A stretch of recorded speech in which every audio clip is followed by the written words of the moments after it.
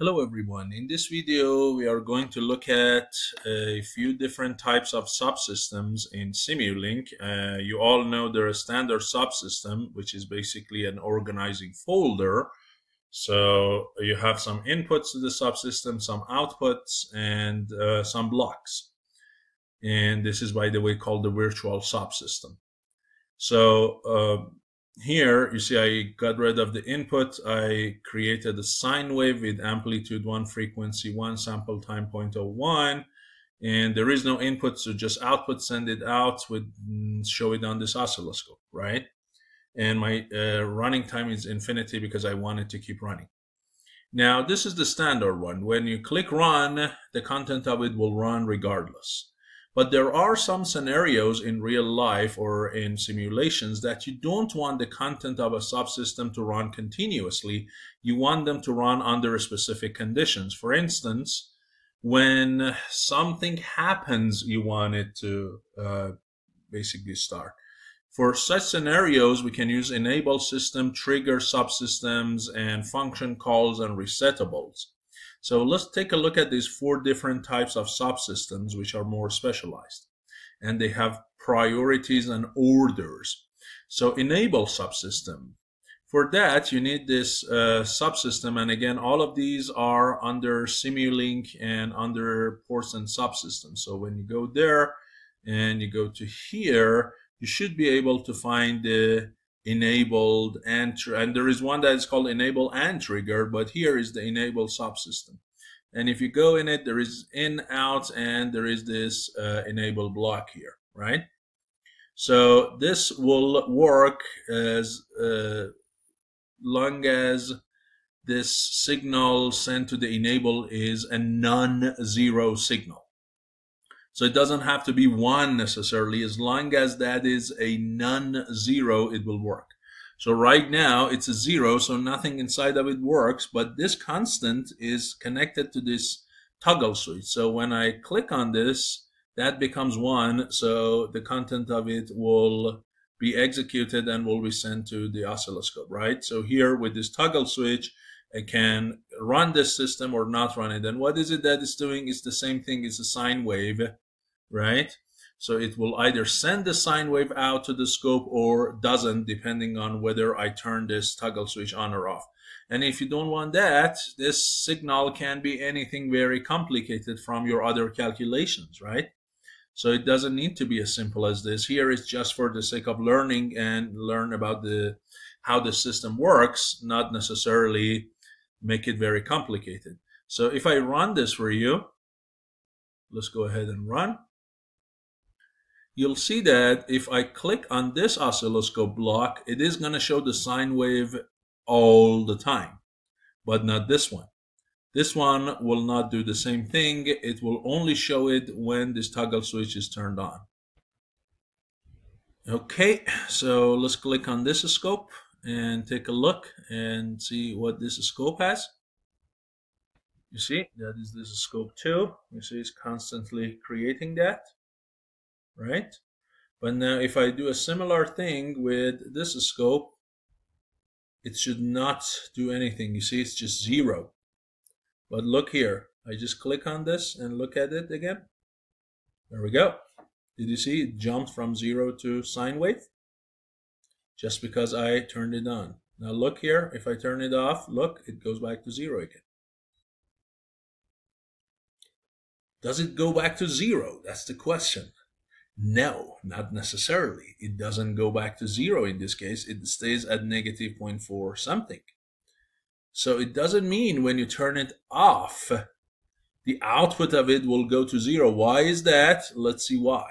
If you go back here and click on this, you'll see that states when enabled, the states is going to be held.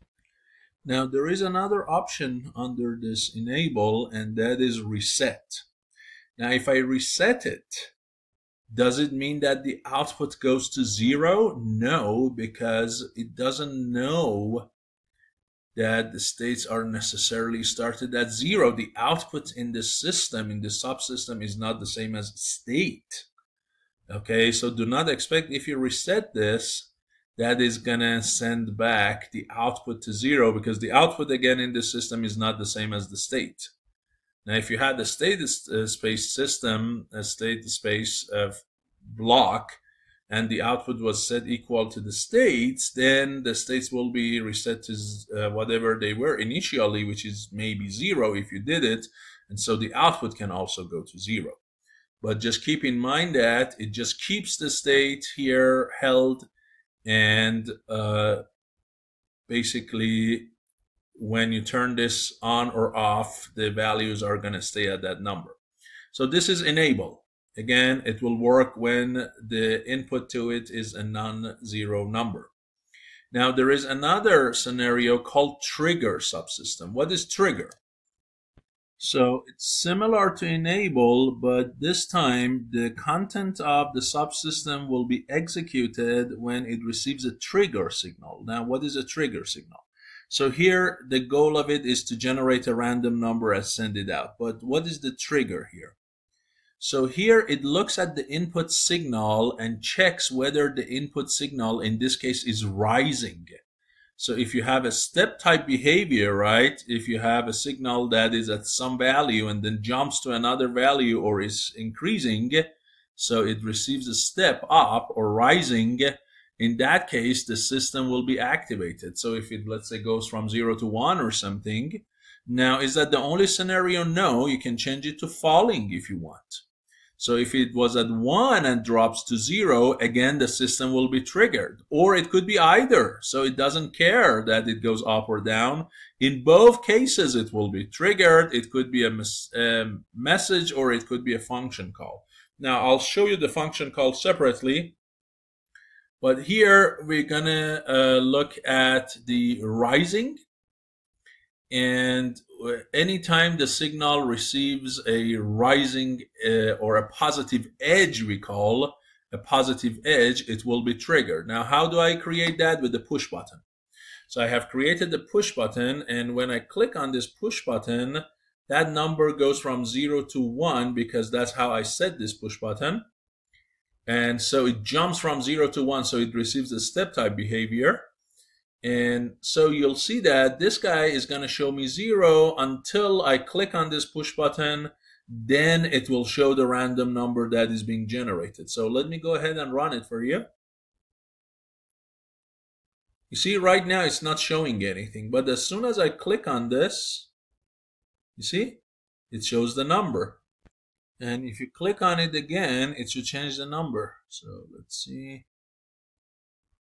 You can click on this. There we go. You see, whenever I click on this, it changes to 1. The number changes, and then that state is being held. Let's see if I can do it. There we go. So you see, this is a trigger system. So it's not looking for a stream of basically non-zero or 0 values. It looks at changes in the input as opposed to the number, the value of the input. So enable subsystem will be triggered by the value of the input, whether they are non-zero or 0. Triggered will look at the changes in the input, like if a button is pushed, if a connection is basically, if a switch is connected or not connected, right? So it looks at the changes in the signal. That's the difference. Now, the third type of subsystem is called the function call subsystem. What is this one? Let me stop this so we can look at it. So here I'm creating a random integer between 0 and 9, right? Because it's 10 minus 1, basically the maximum number. It is being sent to a function call subsystem, and anytime if it receives a function call, this one, anytime it receives, you see trigger type, I said I'm gonna explain it to you, rising, falling, either, now there is a function call. Anytime it receives a function call, then it will basically be triggered, and it is gonna keep the state in the same values when it is being executed. So here I'm creating a number, random integer between 0 to 9. I'm sending it into this system to take the square root of that and send it out to the display. Good? but it only happens when this function call block, this is another block called function call generator. When this function call generator generates a function call, so this signal is a function call, that will trigger the system and activate the system. So what is this block? So it has a sample time of 1 and the number of iterations. So every basically 1 second, this block will generate one function call, and every 1 second this system will be executed. So the random integer will be taken a square root of it and will be shown on the display. Let me show you that. Look, you see, 0, 3, 5, I guess 9, 3, 5, something like that. Okay, so these random numbers are being generated, and 4, 6, and so on, and then their square root every 1 second is being calculated, because this is, now you might say, is that the only way to create a function call? No, this is not the only way to create a function call. Here is just for simplicity. This is the simplest thing to create a function call. In reality, the best thing for this is, why would you use a function call? Right? Why would you? Because you might say, instead of this function call, the way you did it, I can create one of these trigger subsystems, right? Or an enable system, and I pass it a pulse with a rectangular pulse with a frequency of 1. That will do the same thing. That's right. But this is more complicated. Here is the content of this function call could be very complicated. It cannot necessarily just come from this simple block.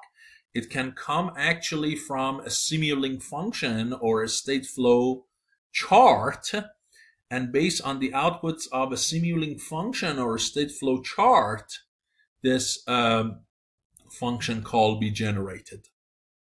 Okay? So it could be very complicated calculations, and when those calculations are done, then the signal is generated. So it can completely control the number and the frequency and the times that the executions are within this subsystem are to be done. Not at the specific number or frequency. It could be done, as I said, with a Simulink function.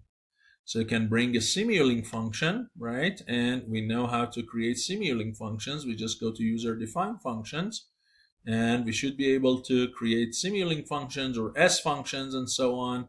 So one of them is this guy, a Simulink function. The other one is S function, and the other one is a state flow chart, which is under state flow. So if you go to the state flow, you can bring a chart. And so with these 3, you can basically create this signal under your control with whatever mechanism, whatever code that you want. Okay, so you can make this as complicated as you want. Here, I just made it extremely simple, but you can make it as complicated as you want. So this is like a more general form of these 2. And finally, we have the reset subsystem. What is that? So a resettable subsystem is the one that will reset the output when it receives an on signal. So here I'm controlling this constant with a slider switch. Whenever I turn it on, it becomes 1. Whenever I turn it off, it becomes a 0. You can see that here. And if it receives a 1, it will be triggered to reset. So as soon as it receives a rising signal, it will reset the output. And the output here is simply sum of the numbers starting from 1. So we receive 1 and then keep going, 1, 2, 3, keep going up, correct? And just show that summation over here. But when I turn it on, it will be reset and it starts from 1 again and go up. Okay, so remember in this system that the output was not necessarily go back to 0, because the states are different than output. In this system, you can send the output to 0 or to whatever you want, reset it. Okay, so let's take a look at this. Now, of course, I need to get rid of this S function thing because it needs some settings that I have not provided. So let's take a look. Okay, now look here. You see, it's going up. And you might say, why is it that it's jumping by tens instead of ones? That's because of the sample time here. Because sample time is 0.1 here. So every 1 second, there are tens of samples, and in each sample, this will be going up by 1. So 10 samples means going up by 10. That's why you see it jumps up by 10, not by 1. Now you see it's going up, right? Now look here. You see? Jumps to 0. Immediately after 1 second, jump to 10. It resets. Now when I go off, nothing happens because I said only on rising values go ahead and reset it. You see? So it only resets on changing it from 0 to 1. Now if I want to go back, make it from 1 to 0, also reset it, then I have to go back here and say, well, during execution reset it, or only rising, or either, right? So here I say either. Now with either, it doesn't matter whether I do on off or off on, it should reset. Okay, so here you see it's going up. Now I go off, it should reset as well this time. There we go. I go on, it should reset again. That is either. So hopefully you learned something new. You learned subsystems that can run when you want them to run.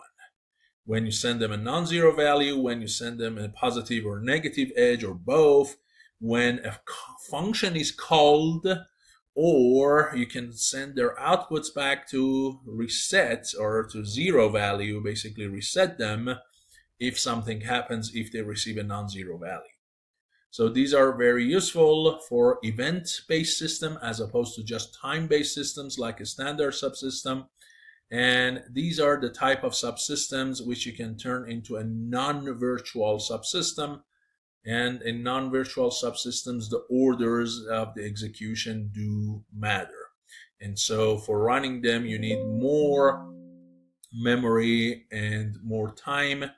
But that is a topic of a separate video. If I have time, I'll talk about that and atomic subsystems and so on. So I just wanted you to know about these. Hopefully it was useful to you. I'll see you in the next lecture. Thank you.